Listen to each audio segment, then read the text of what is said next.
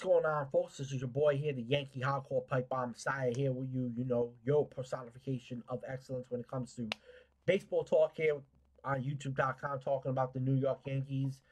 Tuesday, February 20th, 2024. I just got the notification that Aaron Judge is going to be doing a press conference, spring training today, 1:30. Like I said, I don't have the Yes Network anymore. Obviously, with the expenses with cable and everything in this country, I had to cut my second sports and information package, so to say. But I did watch Pete yesterday, Pete Seminetti, while I was at the gym, and they were live while the Juan Soto press conference happened yesterday, and I want to give you my quick thoughts on that because, I've said this a million times already, people, and I'm going to keep saying this again. I have not been a fan of what we have done this offseason, and this has been well documented on many occasions, when we did the live offseason podcast and what have you.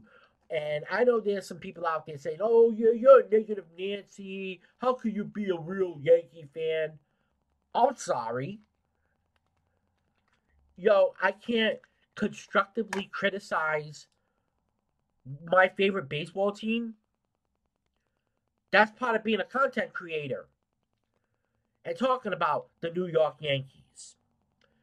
But nevertheless, let me give you my thoughts on this press conference yesterday, and it really didn't make me feel better about the Yankees' future with Juan Soto.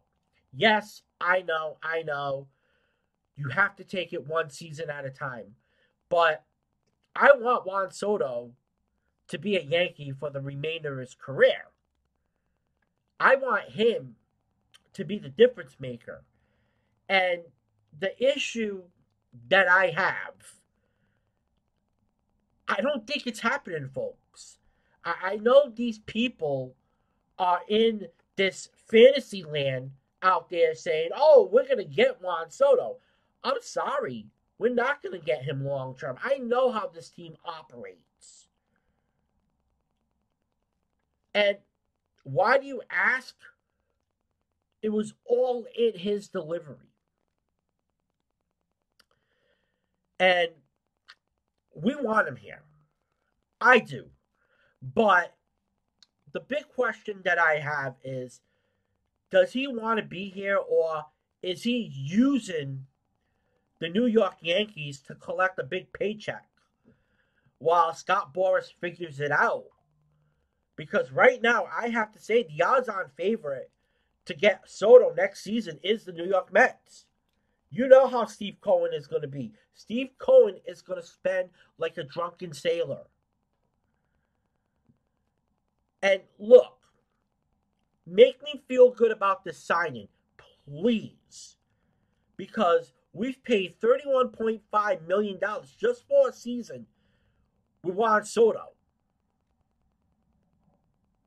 I can't comprehend that at all. I just can't.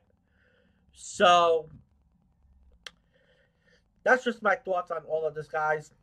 Comment in the comment section down below. I'm out, guys. Peace.